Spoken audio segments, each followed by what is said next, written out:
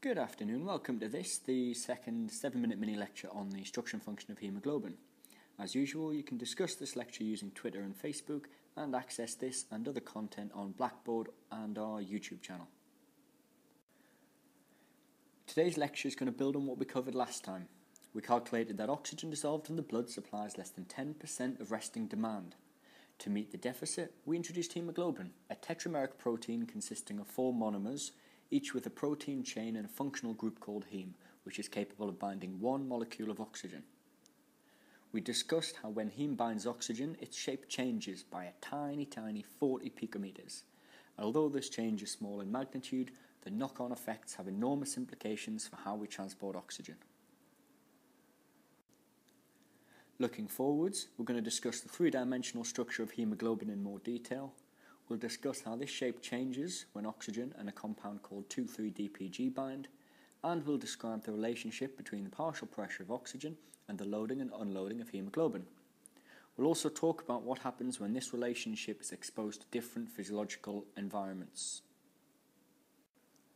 So here's haemoglobin again in its structural form.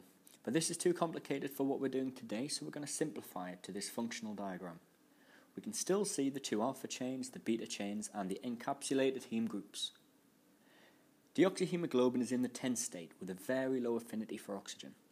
When the first oxygen molecule does bind, it triggers a conformational change in the structure of heme that has a domino effect through the rest of the molecule.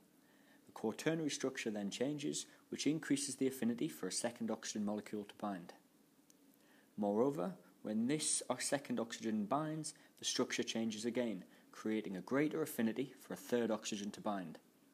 At 75% saturation, haemoglobin has a great affinity for the 4th oxygen molecule, about 300 times greater than for the first. The quaternary structure of oxyhemoglobin is much different to that of deoxyhemoglobin. Not only does oxygen binding affect the oxygen binding sites, but also the centre of the molecule. This then becomes a binding site for 2,3-DPG, which is a glycolytic byproduct that binds to the beta subunits and pushes haemoglobin into the tense state, which promotes oxygen unloading. Proteins that modify their shape depending on what is bound or unbound can be referred to as allosteric. A really simple way to think of this concept is to consider haemoglobin as a party and oxygen molecules as groups of friends. With no one at the party, there's very little incentive, or a low affinity, for the first person to attend, but eventually someone will. As the party gets busier, all of a sudden it's the place to be and people are coming from far and wide. The party fills up fast. This phenomenon is called cooperativity. So, how does the partial pressure of oxygen relate to the haemoglobin saturation?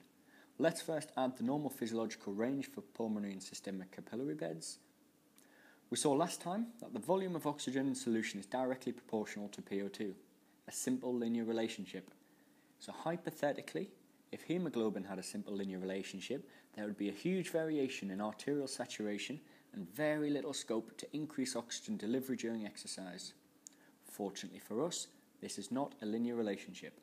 In reality, haemoglobin can be effectively fully saturated across the whole normal range for the lungs. Also, there is a steep relationship between small changes in tissue PO2 and haemoglobin unloading. Onto this, we can overlay icons representing 100, 75, 50 and 25% saturation values on the y-axis and replace the 2 linear trends with the true sigmoid-shaped relationship. The oxygen dissociation curve is sensitive to small changes in the physiological environment. It can be displaced to the right in response to elevated core temperature, a decrease in pH, elevated blood CO2 concentration, and increased 2,3-DPG.